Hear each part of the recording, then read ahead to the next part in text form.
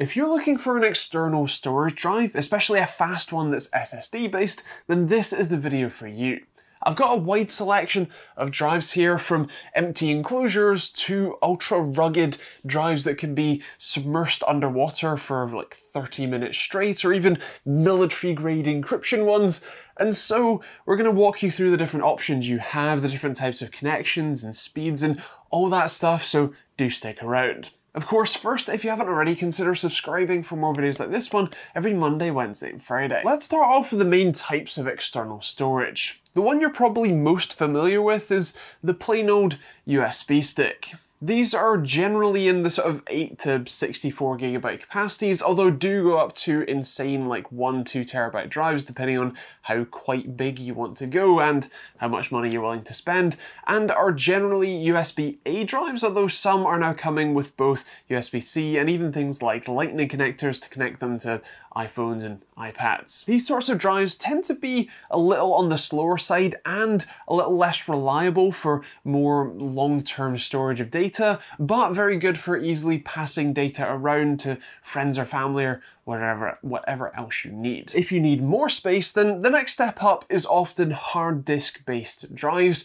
which, while they offer great amounts of capacity for relatively low money, they're often pretty fragile and also generally draw more power and can also be significantly slower than SSD-based drives. When it comes to buying external SSDs, there are a number of different types or categories you can go with, so let's take a look at them. The first one is external enclosures or caddies that are basically just empty boxes with little sort of converter PCB boards inside that convert either M.2 in this case or SATA into USB, either USB micro B Gen 3 or more commonly these days USB Type-C. This Sabrent one is also a toolless enclosure, which means all you have to do is push the button on the bottom, open it up, stick any M.2 drive you want in and hook it in with a little rubber stopper, and that's it installed. It even works with their new Rocket 4 Plus, which is their new PCI Gen 4 drive.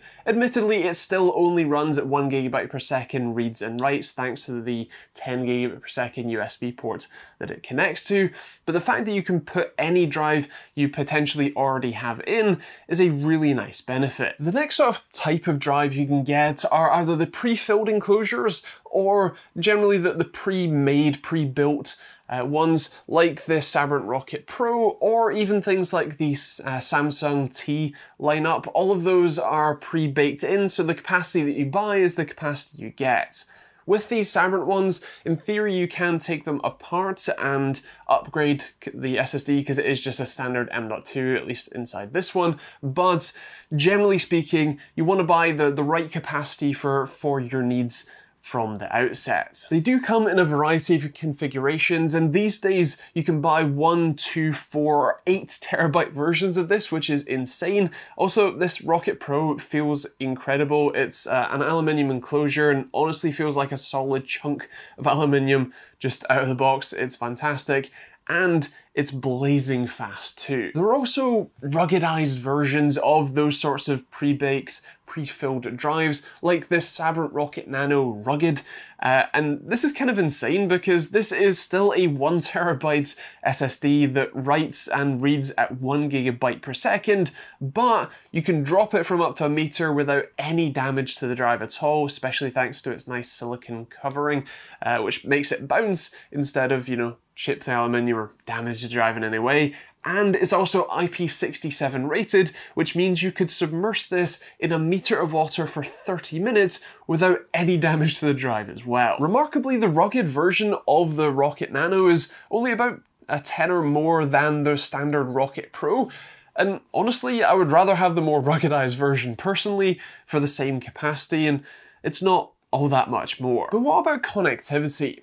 Well, the majority of the drives that you can buy today will come with USB Type-C ports built onto them and a selection of detachable cables in the box. These Sabrent drives come with both a USB Type-C to Type-C cable, which will be useful for connecting to newer computers, especially laptops, and even things like your phone, and they come with USB Type-C to USB Type-A cables, which are useful for connecting to a fairly standard set of especially desktop computers. There are also some older drives that might have the USB 3 micro B ports, which was honestly awful, very fragile, easily able to break, and is often a bit slower, more like 5 or 10 gigabit per second than 10 or 20 that USB Type-C can handle. And there's one other connector type here that might catch you out. It looks an awful lot like USB Type-C because it uses the same physical port, but it's called Thunderbolt 3 and uses a completely different protocol and is often not directly compatible with USB Type-C devices. Thunderbolt 3 is an Intel technology that you'll mostly find on laptops like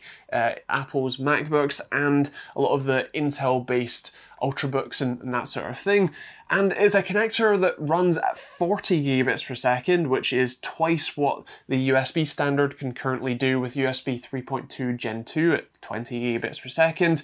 But its limited relatively compatibility means that you should probably stay away from those drives unless you specifically have devices that you can use that with. And then there are some drives with some extra features, namely added security. There are varying levels of this. Drives like Samsung's T7 Touch offers a fingerprint reader, which when you don't supply an accurate fingerprint means the drive won't unlock and won't allow you to access the files. But if you're a bit more picky about your security, then you can go with drives like the iStorage disk Assures, which are literally listed as military-grade encryption and have physical keypads where you have to enter potentially very long passwords to be able to connect the drives at all. Generally speaking, the more layers of security or the more high-end the security is, generally speaking, the slower the drive will be, as it's often encrypting data as it's writing to it. So let's take a look at some performance numbers with these Sabrent drives specifically. Any of these drives are actually remarkably similar in terms of the performance, so let's take a look at the rugged one, since this is probably the one that I would buy personally. Now, thanks to their USB Type-C and USB 3.2 Gen 2, so 10 gigabit per second ports, this will write at 1 gigabyte per second and read at 1 gigabyte per second as well. This is incredibly fast, as you can see from Crystal Diskmark, and even when looking at the ATTO numbers, which reads more like 930 in reads and 960 or so in writes, that's still incredibly fast.